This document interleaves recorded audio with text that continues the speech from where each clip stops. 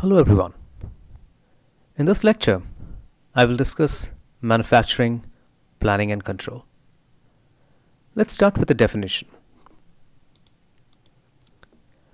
A manufacturing planning and control system provides information and support which enables managers to efficiently direct the flow of material, manage the utilization of people and equipment, and respond to customer requirements by utilizing the capacity of suppliers, internal facilities, and in some cases, customers.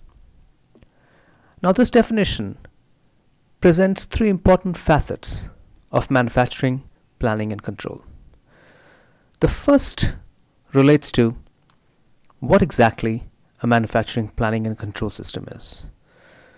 Now, we see here that it's actually a system which provides information and support. So that's an important feature of manufacturing planning and control. It's something which helps a company by means of information and by means of some support activities. Now, why do we need this? So this was what exactly manufacturing planning and control is. The next part of this definition describes why we need manufacturing planning and control. Now, it enables managers to efficiently direct the flow of material. It's important in today's world to be able to direct the flow of material such that we make the products as and when customers require them.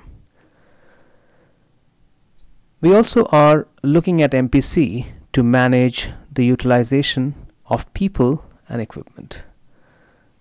We want to make sure that we are able to utilize the people and material resources to the most optimum level and thereby reduce cost and improve customer service. And by doing so, our expectation is that we're responding to all customer requirements at the most optimal way. Now, how does MPC do all these things is what we see in the third part of this definition. It does it by utilizing capacity, which might reside at your supplier's location. It might be at the manufacturing plant itself, or in some cases, we might also be looking at a customer's capacity to fulfill their own requirements. So that's, in a sense, what manufacturing planning and control system is all about.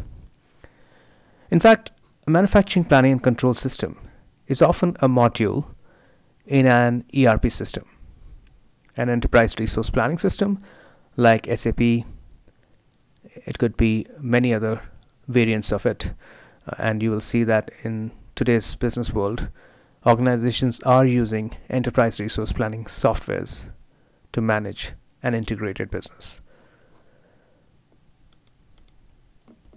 Now, as a part of this presentation, I will go over several aspects of manufacturing planning and control. The first is to just present what is a simplified MPC framework. Then we will discuss important support activities of an MPC system. Next, we will understand the need for matching the MPC system to the requirements. As a fourth point, we will take a look at how MPC can be classified in terms of the number of units that a company might be producing and the duration within which these units have to be produced. Then we will consider the evolution of the MPC system over time. And finally, we will discuss some MPC-driven performance indicators. Because in the end, what really matters is that this MPC, the manufacturing planning and control system, has helped an organization in improving performance. So what are the indicators that will tell us if that is the case?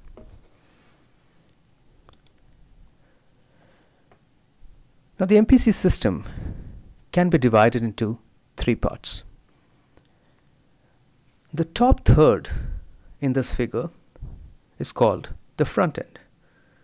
and that is responsible for various activities that help in setting the overall direction of a manufacturing company. So this is where we are creating an overall game plan, or overall strategy, so to speak. The middle 1/3 of the framework is referred to as the engine of the MPC system. This handles most of the detailed computation, since this is where you know how many parts have to be made, how many parts and components have to be brought together for the product options, and that kind of calculation requires a large computational space within the manufacturing planning and control system, and hence the name, the engine. And finally, the bottom third is referred to as the back end, and it is the execution system which provides information regarding how various activities should be scheduled on the shop floor of the manufacturing company, or how it should be scheduled at the vendor's site, because a lot of times organizations are outsourcing their production and still they want the execution at the supplier's end to match with the requirements at the customer's end. So this execution system is in a sense the scheduling of different activities that has to be done. This could be scheduling of people, scheduling of machine centers, and so on and so forth.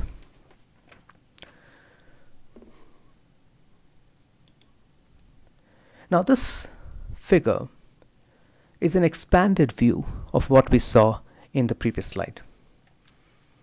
Now here we see the same three aspects: the front end, the engine, and the back end.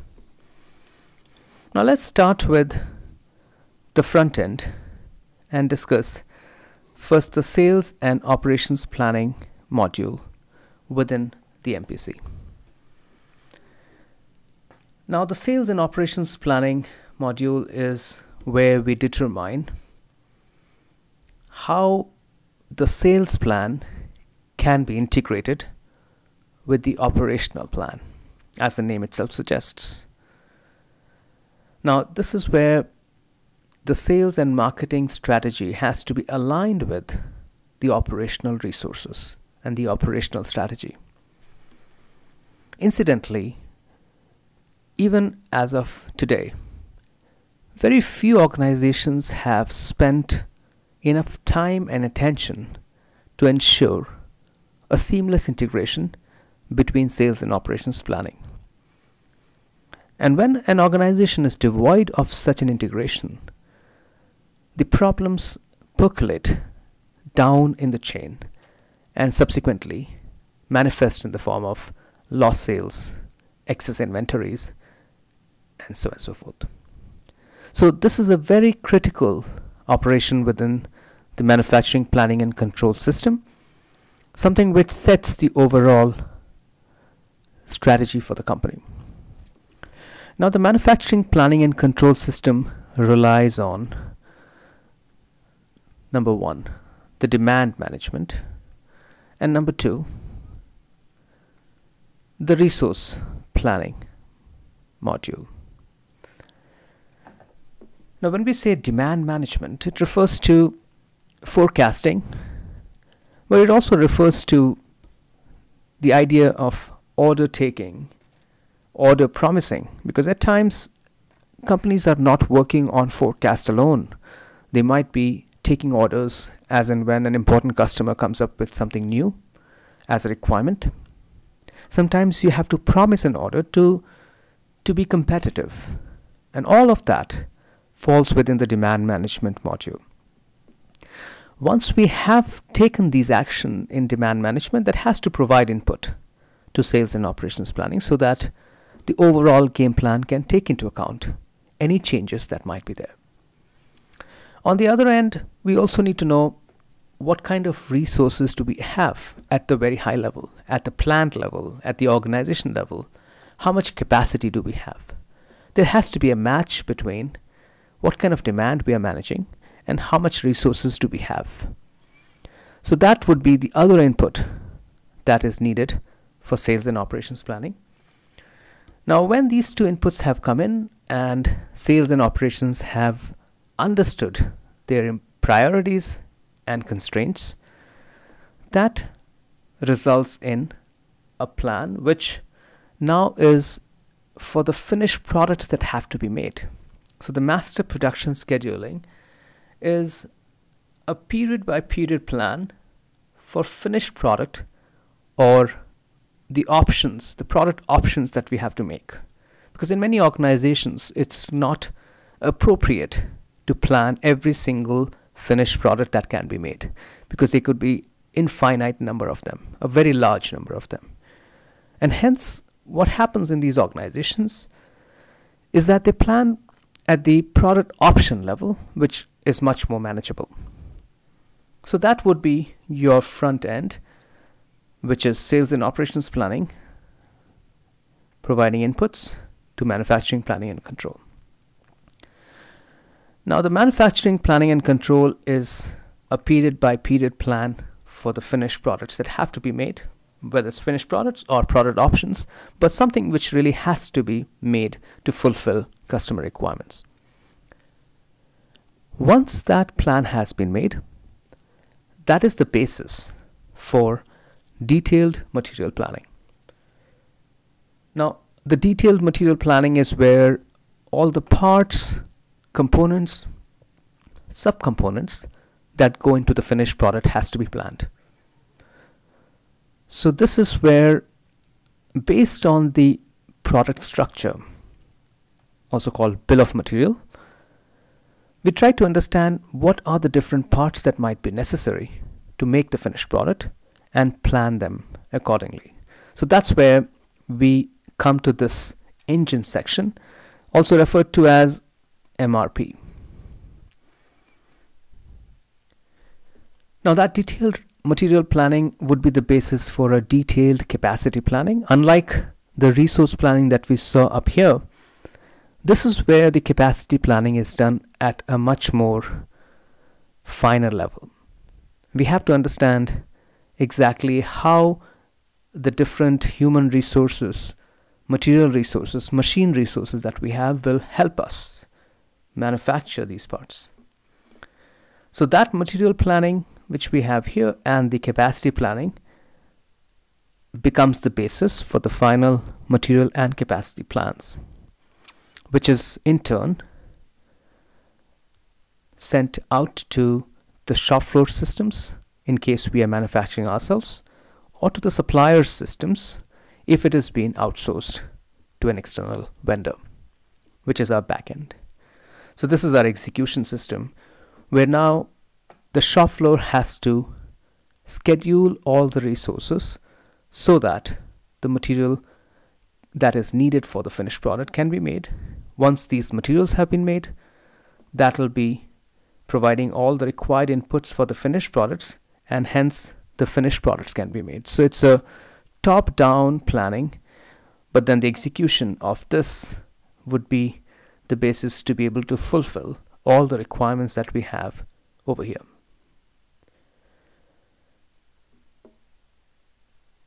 Next, we look at some of the support activities that are part of the manufacturing planning and control system. We'll start with the long-term support activities. Now recall that the front end is our overall strategy as reflected in our sales and operations planning. So that's where our long-term planning has to happen. That's where our long-term support activities have to happen. So at this stage, what we are looking at is to ensure that appropriate amount of capacity, it could include suppliers' capacity, is available or not. We want to ensure that it's there. And then we also want to provide the appropriate mix of human resource capabilities, technology, and geographic locations. So this is where we are looking at a horizon which is greater than 1 year, maybe 5 years, to understand if what we want to do as an organization do we have the necessary capability and capacity? So that would be the long-term support activities associated with manufacturing, planning, and control. Next, the intermediate term support activities, something which happens on a monthly basis within a year. Now here the fundamental aspect that we have to focus on is how do we match the supply with demand?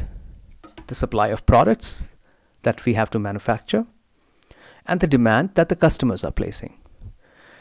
Now what you'll see here is that it's not just the number of products that we have to make, but we have to also be cognizant of the product mix, because customers might be looking at different configurations of a product.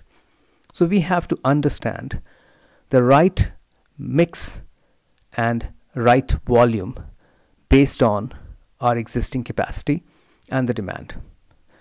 So we have to plan different things at this stage on a monthly basis. We have to plan the logistics that we will have for all these activities that have to be done. We'll plan the appropriate inventory levels. What is our economic order quantity if it's something where we have a batch production? What exactly is the way we will create our inventory plans? Is it a periodic plan? Is it a continuous review plan? We will look at providing delivery information to customers, because customer service will be a perceived understanding from the customer's point of view of how well we have satisfied their requirements. So we should be able to tell the customer how well we can, when we can deliver their product. And in light of that, if we have satisfied that requirement, then the customer would perceive our their customer service to be pretty good. So that's part of our intermediate term support activities. We have to communicate requirements to suppliers, because at times these suppliers are the ones who are actually manufacturing for the organization. And finally, planning capacity to determine employment levels, budgets, overtimes, subcontracting. So there are several ways in which we are managing our capacity. All that has to be done on almost a monthly basis, weekly basis sometimes, depending upon the product life cycle. So that would be the intermediate term support activities. And finally, we have this short-term support activities, and these are closely aligned with our back-end or the execution part of manufacturing, planning, and control. This is where we are looking at detailed scheduling of resources, and we want to ensure that people are working on the right things based on whatever the plan was. We also want to track the use of resources. We have to ensure that the execution is happening as in the way we were expecting it. And we have to provide information to managers, customers, and suppliers so that there's a feedback mechanism of what exactly is going on. Now, there are several areas that are influencing the manufacturing, planning, and control system design.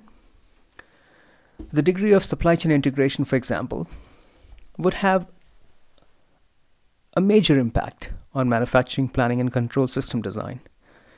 If an organization is tightly integrated with its suppliers and customers in such a way that the customers are providing continuous information about demand, and that information can in turn be sent out to the suppliers, then there is a seamless integration of the manufacturing, planning, and control at the manufacturing company's site with that at the customers and the supplier's site.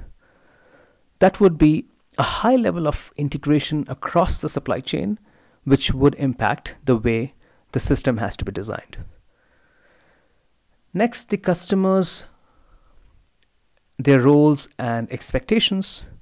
Sometimes the customers are expecting a lot of flexibility from an organization so that they can change the requirement at the very last moment, depending upon what their customers might be looking for. Now, to be able to manage such changes that come from customers, the manufacturing, planning, and control system should be capable of such kinds of changes. It should be adept in being able to manage such changes. So customers' roles and expectations will impact the way the system has been designed, the way it can incorporate these information and then make the necessary changes so that everything can be provided to the customer as per the changes.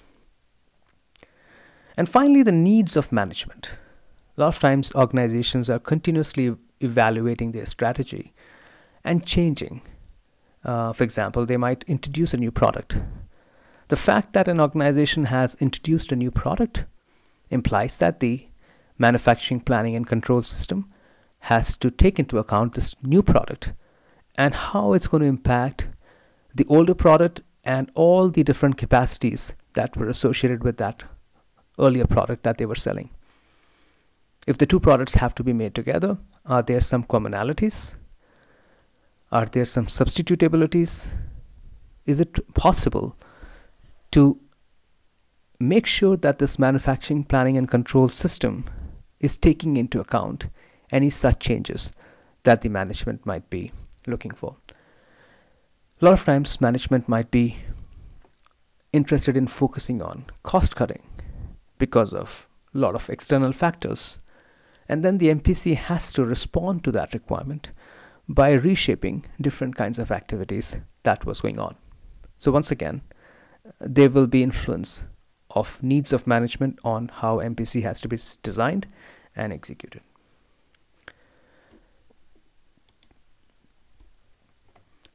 Now, coming to matching the manufacturing planning control system with the firm needs, it's important to recognize that organizational needs do not remain constant.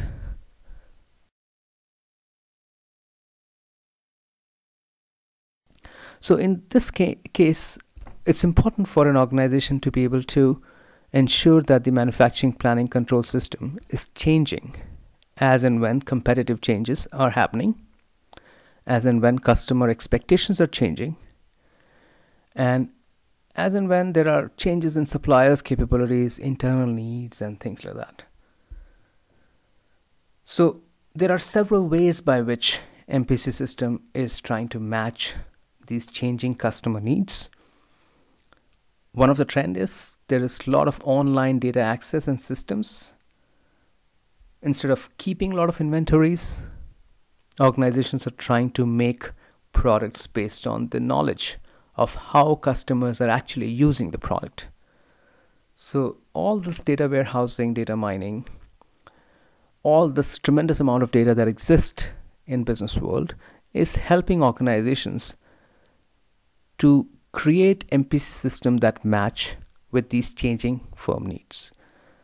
Now, not many organizations have moved ahead very far in that direction, but still there are a lot of leading organizations who have started taking important steps in recognizing the importance of this data which comes in and how it can help adapt the MPC system as they go forward. Now, outsourcing as and when we move in that direction, and a lot of times now we are talking about insourcing, would have a major impact on the MPC system. So that has to also be accounted for when we are matching the MPC system with the firm need.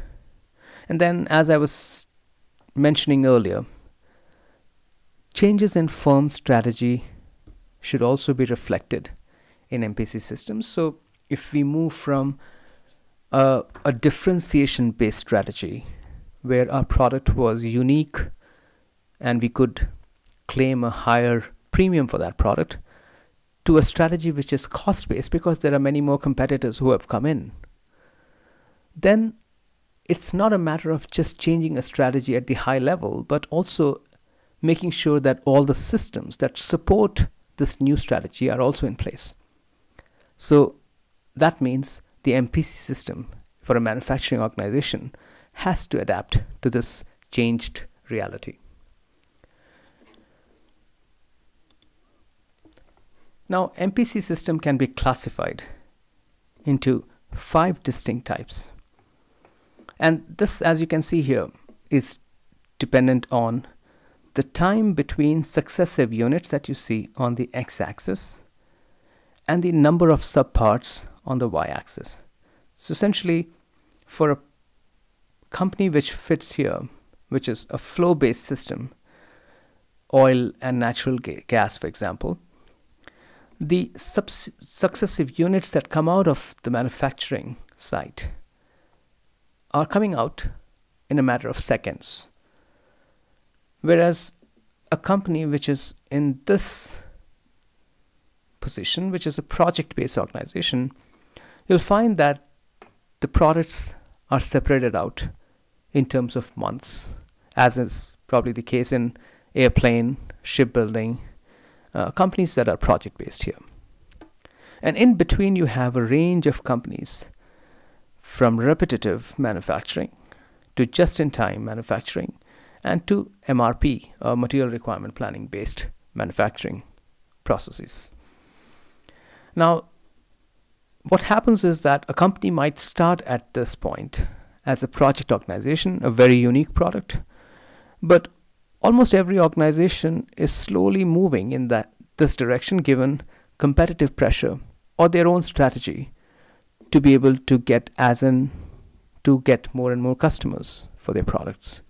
Tesla, they started at this stage with very few cars that were being made, and slowly they plan to increase the production of their cars and want to be in the mass market for cars over time. What that means is that over time the product itself is shifting, or the MPC itself is also shifting from a project kind of manufacturing planning and control system to something which would be more reflective of a repetitive kind of system. Now, when we say that an MPC can be classified into these 5 types, what does that mean? What really it means is that based on what kind of MPC we have, the emphasis on different modules within the framework will be different. So we started looking at MPC in the first few slides by considering these 3 different phases or 3 different aspects: the front end, the engine, and the back end.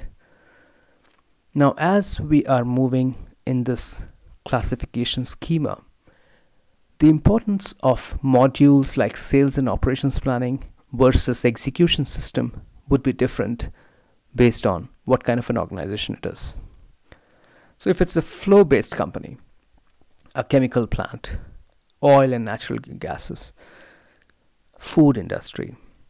Now, in this continuous production environment, the important aspect is the actual execution, the actual scheduling of machines, and hence the back end is the most critical aspect of the manufacturing planning and control system. Now, on the other hand, when we go to the other end of the schema, which is project-based organization, here we have unique products, long duration, and therefore the important thing is to be able to see, do we have the necessary capacity to get this product made, which means that our focus is more on the front end in terms of the overall resource planning to ensure that we have the resources, and then everything else goes further from there, but that is the most important thing. In between, if we are in repetitive environment, long production cycles, automotive industry for example, in that case we have a product which has been planned to go through multiple machines. There is an assembly line within which an automotive company has to operate. The automobile has to go through that assembly line.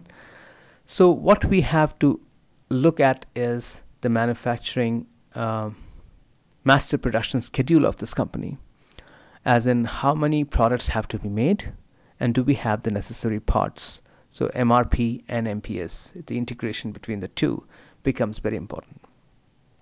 And likewise in just-in-time, the MRP system, all of these, we are really looking at the integration between the MPS and the engine, how well a company can integrate them.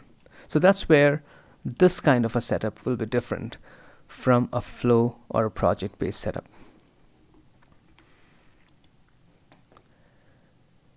Now, the evolution of MPC system, as we had already discussed, the MPC system must adapt to changing customer needs, changing company needs. Therefore, it's important to have periodic audits to see if the system's performance is in line with what exactly the requirements of the marketplace are. Because a lot of times we have set up an MPC system with a certain performance focus, but that performance variable is changing. For example, a differentiation strategy would mean customization of a product and very high customer service, but over time, if we are moving from that strategy to a cost strategy, the performance variable is now cost, which means that unless we go through an audit of the system, of the MPC system, we would not know if the system itself is delivering products in line with this new performance variable. So therefore, we have to ensure that we are taking into account such kind of changes by means of periodic audits. So there are various performance measures that could be there. We could have a performance variable as an equipment utilization, because we want to make sure that we have all these different machines and they are utilized at their most optimal level. So that could be one example of a performance indicator. On the other hand, the indicator could be outputs. It could be the typical productivity of an organization. How many outputs can we produce for the set inputs that we have? That could be another way by which we could look at our overall production, our overall performance. Then you can focus on the costs associated with different departments, different products, the labor utilization, and the project conditions. So there could be a complete focus on cost, as in, are we using a lot of overtime labor? Are we spending this enormous amount of time in a certain department at the expense of the overall cost for the product? All these things become very important as a part of our performance indicator.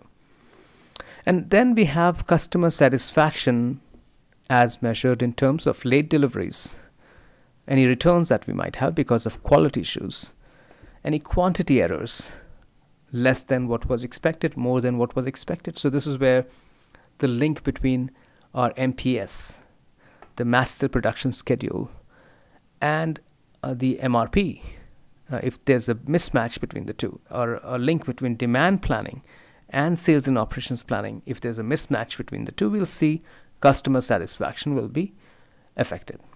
So we are interested in all these different kinds of performance indicators, and we actually want to consider all of them together to understand how well the MPC system is performing. And once we have an idea of how we are doing and how we should be doing, we may know whether the MPC system has to be changed or maintained the way it is. So that's where I think I will stop. And this overview provides us a basis for subsequent discussions where we will go in further details about sales and operations planning, master production scheduling, material requirement planning, and try to understand the overall framework a little bit more in detail. Thanks.